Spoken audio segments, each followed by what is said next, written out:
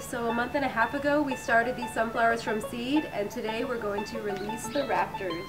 We fenced this off so they wouldn't scratch up the roots and eat the little seedlings, and we also wanted to plant some grass and grow some little weeds for them so they would have a smorgasbord, a little chicken buffet. And we know they're going to have a lot of fun because they've already been trying to snack on them. They've been jumping up and ripping off the little tips of the leaves and having some pre-snacks.